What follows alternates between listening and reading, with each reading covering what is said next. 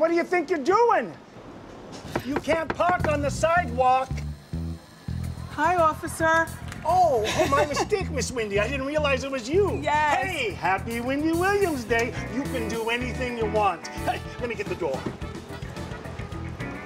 There you are. Thank you. Oh, officer, I've got one question for you. How you doing? Live from New York City, it's the Wendy Williams Show. How you doing? The kids have come to play today. You won't believe what I'm about to tell you. With all due respect, have several seats. My girls are always turned out. I give it to you straight, no chaser.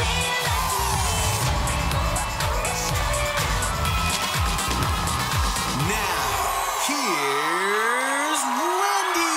Necessary styles and Burberry, and I walk this mean in a Frankie B jeans, boy. It's necessary we stays in Burberry and the Marc Jacob bag and the H-card shoe. It's necessary we styles and Burberry, and I walk this mean in a Frankie B jeans, boy. It's necessary we styles and Burberry. Yes. Woo! Welcome to the show. Thank you for watching. My co-host, my studio audience. How you doing? I'm feeling grateful. Let's get started. It's time for Hot Topics.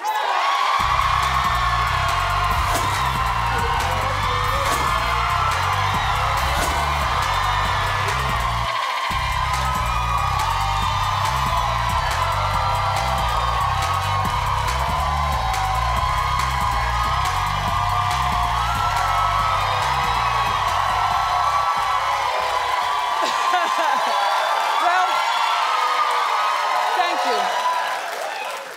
Today is, in fact, Wendy Williams Day here in New York City. You might remember when we did our 500th show, which was Monday, May 23rd in 2012, the city of New York, our mayor at that time, Mayor Bloomberg, gave me a proclamation calling it Wendy Williams Day. And I've got the receipt. Yeah. So that means that I get my way all day long. Including the dress that I want to wear. I wanted to give it to you good. And this is the crown that my guys got me for Mother's Day, so yeah. I know, it's special, so why not wear it on your day? Also, to help me celebrate today, I invited my friend, fashion icon Andre Leon Holly's here. And what's a party without great music? So Designer is here to perform his #1 song, Panda. Okay. Did you watch the Billboard Awards last night? Don't worry, I'm getting to Tamar. When I said okay, I felt it. All right, we will. Anyway, Sierra and Ludacris hosted. Thought they didn't do such a bad job. Britney Spears opened the show, and I thought she did a terrific job. You know, her hair looked great, her body looked great, and she danced like Britney. You know, she's nervous in the beginning, and then she loosens up a little bit. And considering all the girl has been through, when I was watching the performance, I said, wow, she's reminding me of why you gotta see her in Vegas. If you get a chance, you gotta go. She was flipping her hair. Wonder why she's wearing 2 pair of pantyhose. Because, you know, fishnets aren't shiny like that. So she has on like support hose and then the fishnets. Well, if she's got to do that with a terrific body like that, imagine there's no hope for the rest of us. Anyway, Kesha performed. Despite her ongoing battle with the producer, Dr. Luke, Kesha reminded me of exactly how beautiful her voice is. She's got a really good voice. And there was a point in her performance where she looked around like, wow, I can't believe I'm here. It was just really sweet. And then she got this gigantic standing ovation. Yeah. So all in all, you know, I was back and forth watching everything last night on TV. I just can't, you know, I got the ADD. I can't just sit. I just, you know. But I was there in time to see Madonna's tribute to Prince at the end. Social media is attacking her, saying the performance wasn't good enough. I have to agree with social media. But I also feel like there's certain people, like if you want Britney Spears, for instance, to dance and toss her hair, then you can't expect her to sing at the same time. Nobody is that good, you know? So of course Britney lip-synced the whole time. She didn't even need a microphone out there. But she was giving us hair tossle and stuff like that. Now, with Madonna, I feel as though there's some people, we already know that they need studio help to make their voices like a prayer-ish, you know? I felt like vocally speaking, Madonna sounded horrible. Visually speaking, I thought she looked fabulous. And I loved the Purple Throne, the simplicity of this stage and not a bunch of background dancers and stuff. And I also enjoyed that Stevie Wonder came out there to help her out.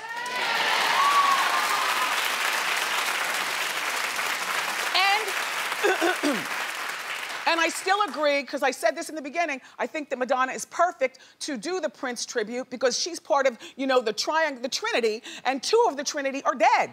You know, pop stars of a particular age, you know, who all came up together and turned us out together with their fabulous music and all that stuff. So with Prince being gone and Michael being gone, who's supposed to do it? Janelle Monáe? Now she might have a better voice than Madonna, but I don't want to see that. Not personally. I just want to see one of the Trinity do it, that's all. All right, so let's move along.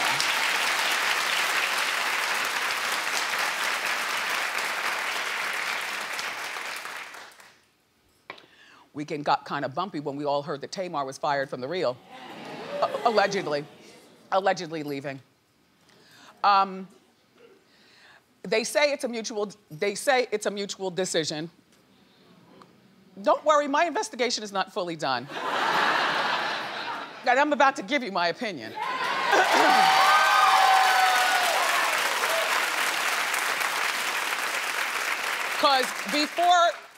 Because then Tamar put some hints out there on her social media saying that someone stabbed her in the back, and she said it's not her sisters and it's not her husband. So who do you think it is?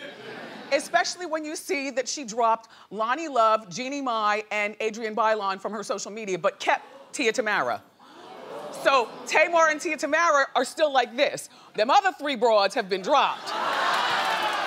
Now, upon further investigation, okay, so they stopped filming the show for the season, so nobody has to, you know, sit and screw face each other. Although it's taped though, so they could always stop and then redo if somebody looks screwish. I think that when Lonnie Love, all due respect, when you were here last week, you knew what was about to go down.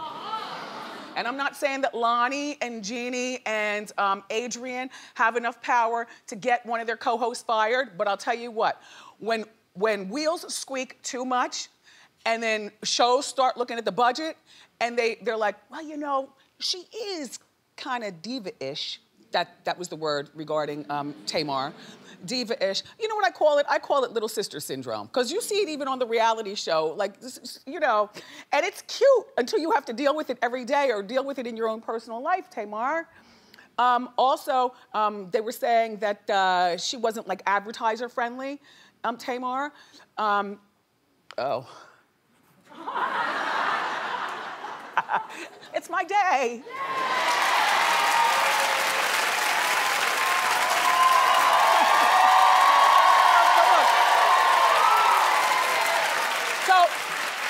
They were saying that Tamar's not advertising friendly and that she had like her ways about her, and I guess it might have gotten under the other girl's skin, but instead of saying it, boy, you all played like you all got along so well on TV. Anyway, do I think that these, the three girls remaining, well, the fourth, but Tia doesn't count because she's still friends with Tamar. Do I think those three girls collectively could have gotten her fired? No. Do I think that if they complain enough that the suits would start looking? Absolutely, especially because unlike the other girls, there are 2 checks going to Tamar's house, one for Vince as executive producer, so now he's out, and one for Tamar. And you know, it's very sad. I thought she was good with this show. Do I think they should hire somebody to put in the place? Nope. Don't turn this into The View. Like, you know, it's enough that, you know, it's a good gig when you're on daytime TV. You know, you do your thing, you talk nicely to nice people, and then you go home about your business. I don't even have a suggestion for the 5th chair because I feel as though these other girls can hold it down. Although it's gonna be nasty behind the scenes. Hey, Lonnie, is it true that you're really good friends with B. Scott, the person on the blog that originally let all this information out? And now everybody's... Now, Tamar, anytime you want to talk.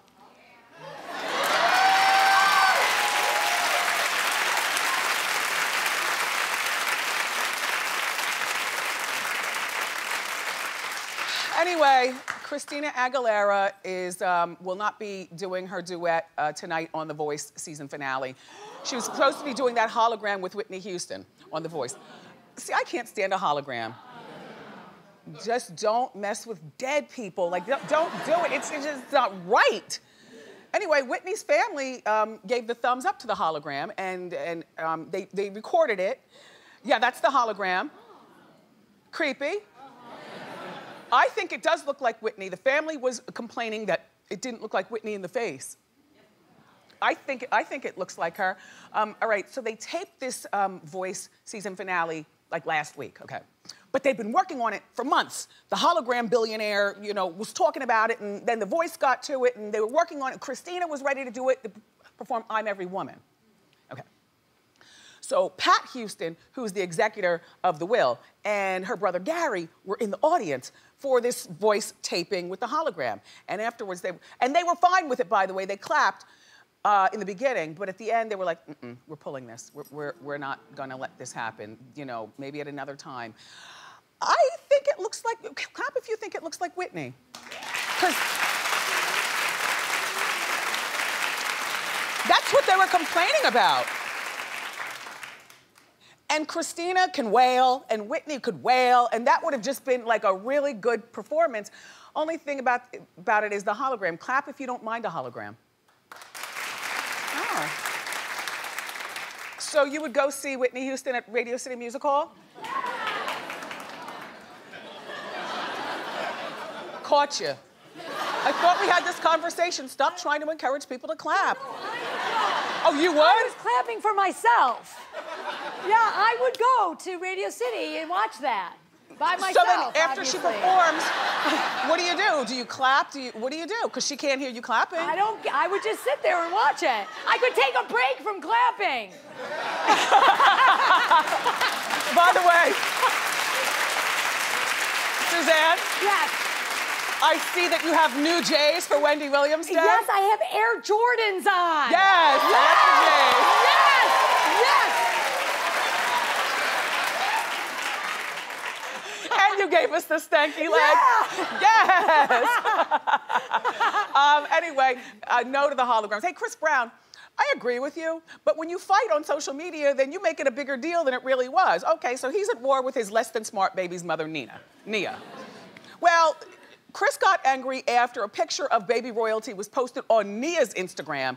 We don't even follow Nia, so we wouldn't have known anything about this. But it's Chris who made it a bigger story by commenting as opposed to just picking up the phone and calling her. Why don't people pick up the phone and call anymore? I do. I pick up the phone and call. All right. He goes, it's crazy to me that a parent would okay dressing our daughter like she's 16. I ain't cool with that. She is too. And then Nia responds. So now here she goes responding back on social media. So she goes, if anybody thinks something is wrong with a baby in the dance class in her tutu, you need to go pray. Hashtag namaste. Well, okay, hold on, because there's one more. So then Chris shot back, I ain't on here to argue back and forth with anyone. Dance class is fine, even with the leotard. The pics just looks risky, in my opinion. This isn't a debate. She is too. I ain't talking about it on social media any longer. I said my opinion. Well, you know what? You did talk about it on social media, but I am team you. Nia, excuse me, with this over-sexually charged pedophile world, it is less than smart for you to put baby royalty in this particular pose. Because most of us look at this like a little girl. Unfortunately, you can't do that anymore because there are all kinds of freaks and weirdos. This is the kind of picture that you put on your refrigerator with the magnet.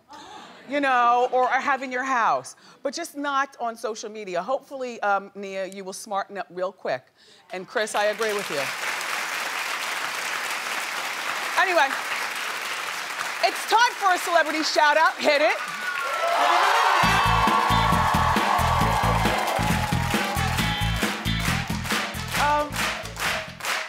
Eva Longoria married her fiance, Jose Pepe Baston, over the weekend in Mexico, which is a great thing because, I mean, you know, when you get one of these billionaires on the hook, I'm just saying, you gotta reel it in.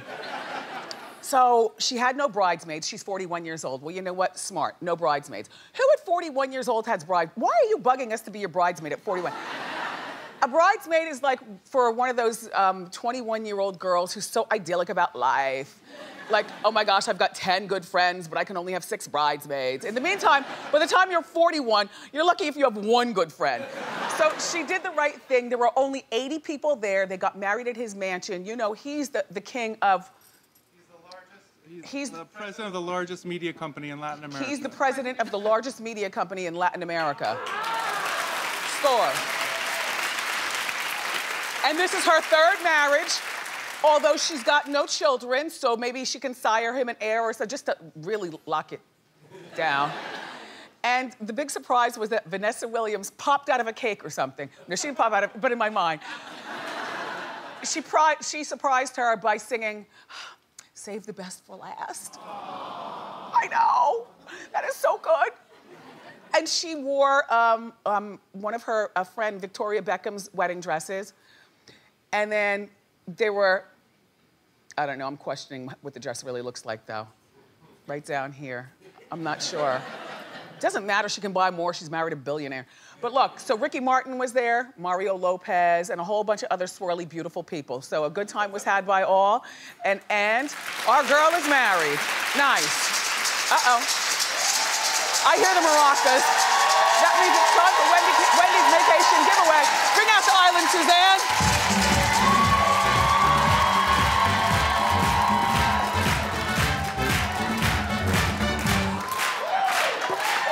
I love Mexican corn. Exactly. It's Maize Monday, and they grow a lot of corn in Mexico, so I'm just chucking it, or what? Chucking it.